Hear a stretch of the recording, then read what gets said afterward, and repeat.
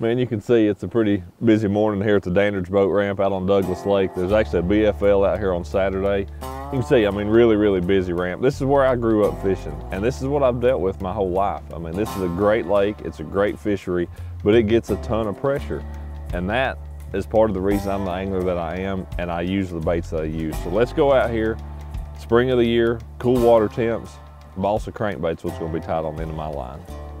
It's really neat with the water down, how you can visualize above what's going on below.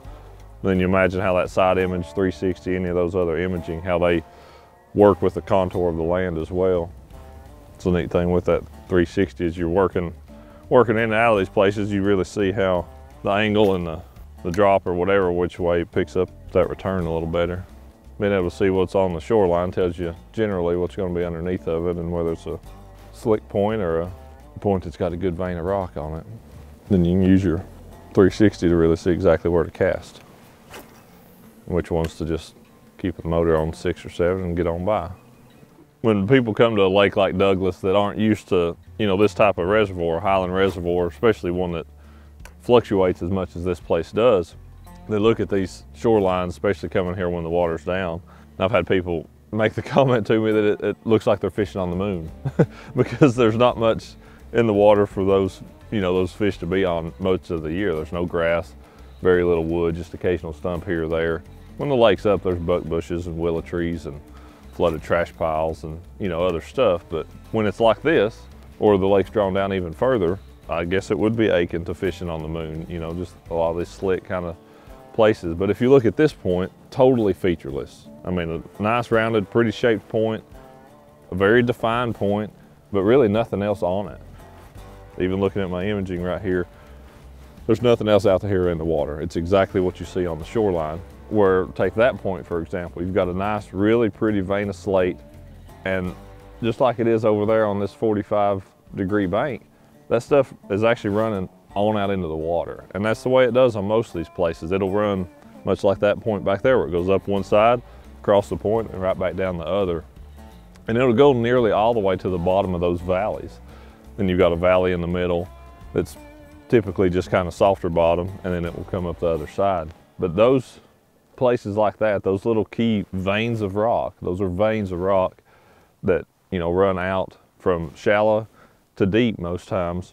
Those are the little key places that you can run spot to spot to spot and figure out a pattern. Are they on, you know, slate rock points that are secondary? Are they on ones out on the main channel? Are they on ones that have a little crown to them that maybe are actually on a high spot or something? And then figuring out just exactly what depth, if they're in 6 to 8 feet of water, if they're in 25 feet of water, wherever those little slate veins are set up, you know, to where those fish are usually making to the depth.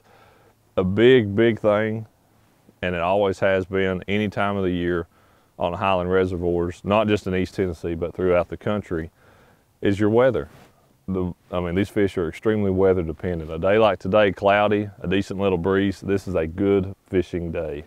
You come out here when it's sunny, it's slick, a really beautiful day in the springtime, you'd really be better off bird watching and trying to catch bass. I mean, it's just, those fish just do not cooperate. But you catch a really nasty, wind blowing, cloudy, ugly day, man, those can be the very best for fishing. And it's really unbelievable, the difference. If you've never experienced it, you'll come out here on one of those days when it's almost miserable to be fishing, but the fish are biting so good that you really just don't care.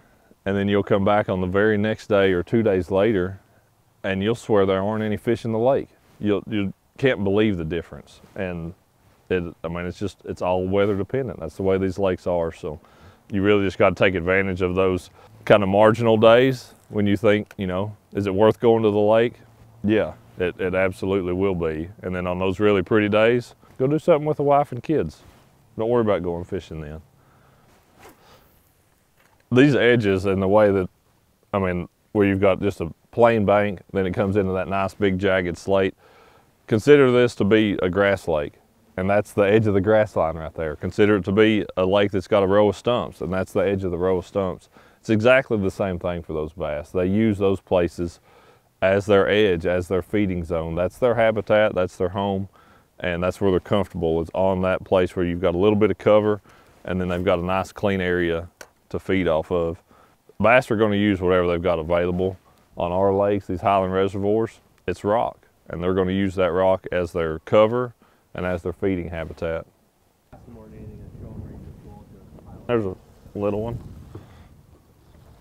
He's not terrible. Not real big, but not real small.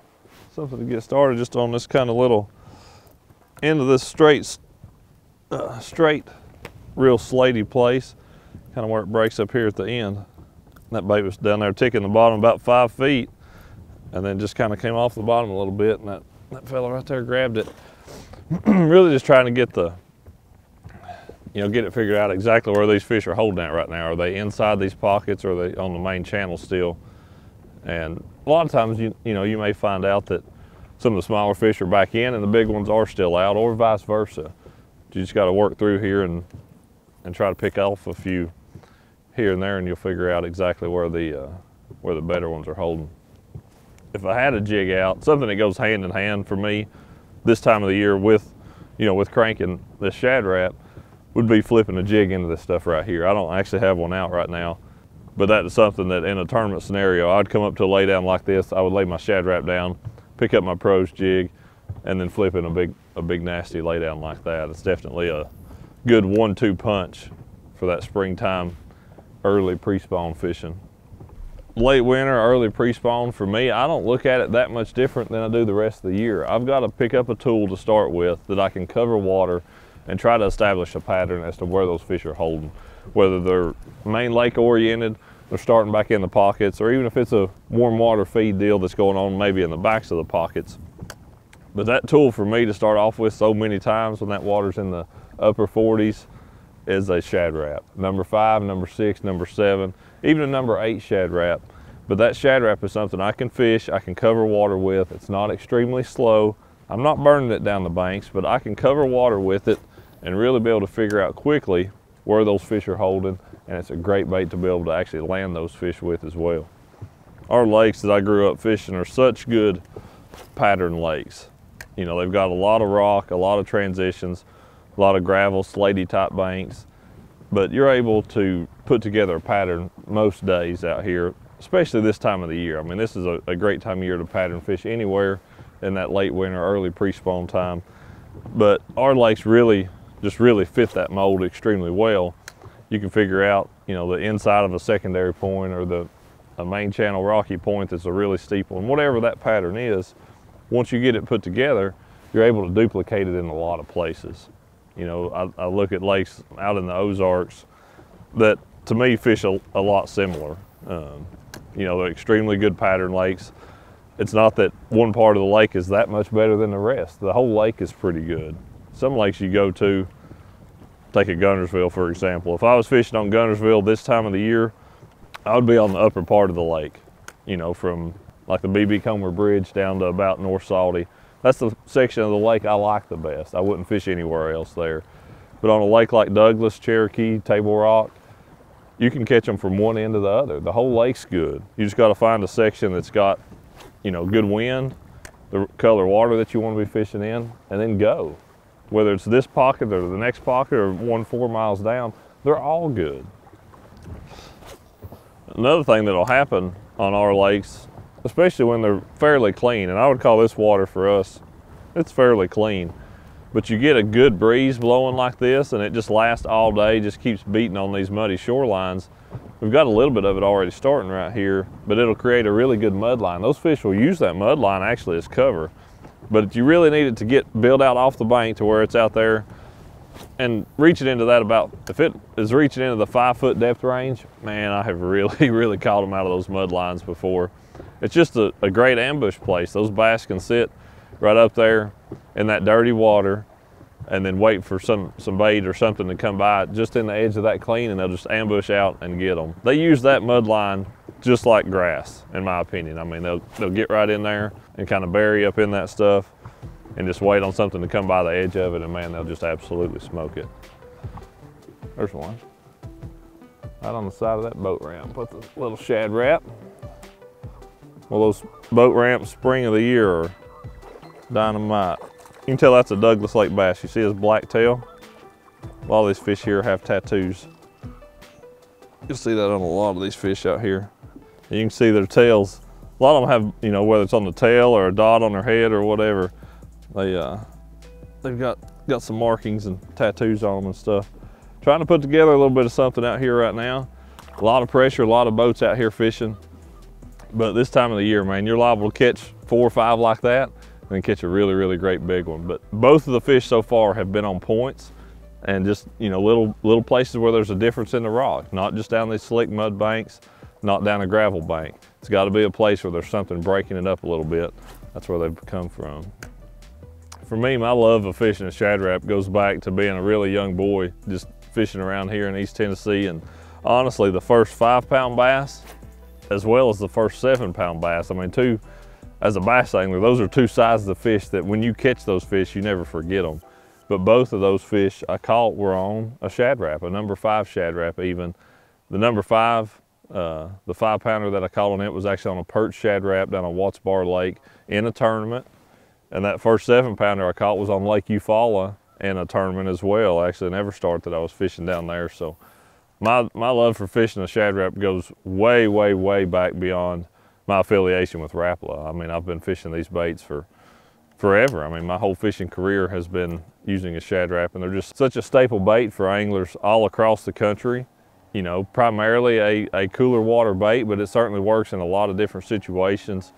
And it's a great bait, not just for bass. I mean, we would fish them all the time in the rivers down here for white bass and for other species and walleyes. Well, everything that eats bait fish will eat a Shad Rap at some point in time.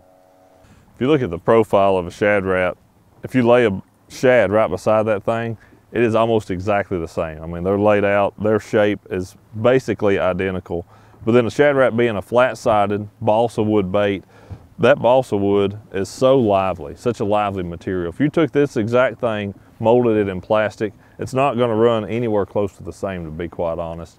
But with that round lip sticking out of the nose of it, just a little bit of turn down angle that achieves that diving depth and that diving action that we want out of it, to where it's got just a really nice shimmy, just exactly what those cold water shad look like. Just a little bit of roll, a little bit of wiggle back and forth. And it's that wiggle, that tight action is what those cold water bass really feed on.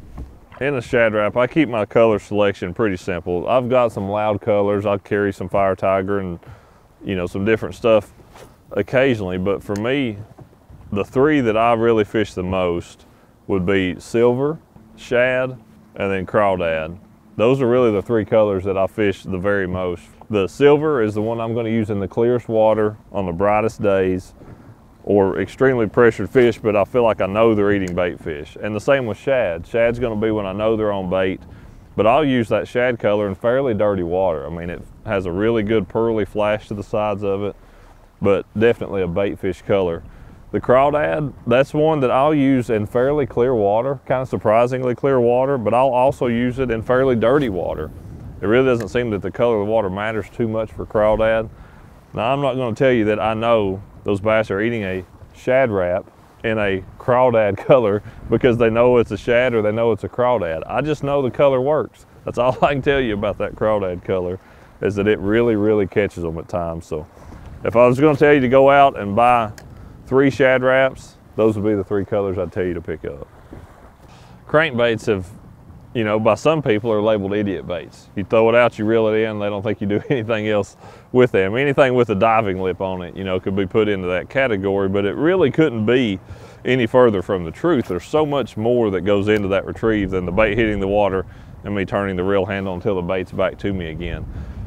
I'm gonna make a fairly steady, slightly more aggressive retrieve to get that bait down to the bottom. As soon as I feel that first bottom contact and these cooler water temps, I'm going to slow my retrieve down to where I can really get an idea of what's going on underneath the water down there as that bait's bumping along the bottom.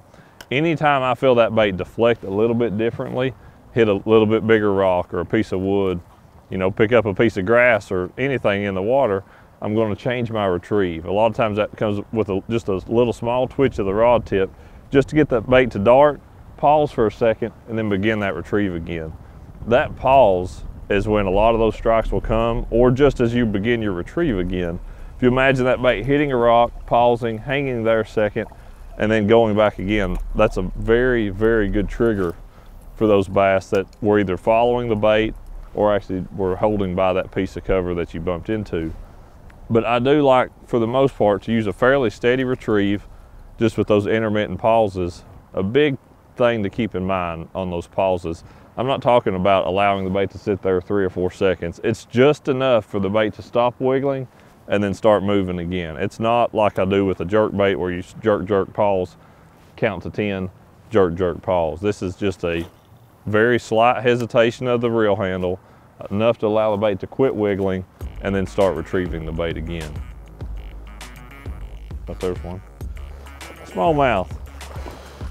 Brown one grabbed it right at the boat. He's pretty fired up. Right out here on the main lake point. It's kind of a gravelly little point. He's pretty excited about having bit the old Shad Rap. Quit wiggling just a little bit. I don't want to put my hands in the water. It's too cold out there. A little crawdad Shad Rap right there in his mouth. He bit it right at the end of the cast. And you'll have that a lot of times with those fish that are, they're holding out just a little bit deeper, or maybe they followed the bait out to where it stopped making contact with the bottom anymore. As soon as that bait starts to turn up, that's when they'll strike. That turn up right there at the end of the cast is definitely a triggering mechanism. It's really a lot better turn up than one you'd ever eat. I would never eat a turnip. Don't do that. Catch smallmouth on a Shad Rap on the turnip. The thing about a Shad Rap is that it is a small, lightweight bait. It does tumble some on the cast, and I'll never ever throw it on a bait casting outfit. Even the number 8 I throw on spinning tackle. A 7 to 7 foot 2 inch medium or medium light action rod is what I use it on. Want a good quality spinning reel. I like a size 30 that holds a good amount of 8-pound test fluorocarbon line. All the stuff I use comes from Bass Pro Shops. The Johnny Morse carbon light rod, carbon light reel, and XPS fluorocarbon line for that. But having a really good quality parabolic spinning rod is going to help you get more bites, get the bait out there further, then also land more of those bites. If you're using too fast of an action on your rod, you're going to get those bites that just don't quite eat the bait good enough. That's why you really want a nice soft rod to allow those cold water fish to engulf that Shad Rap really, really well.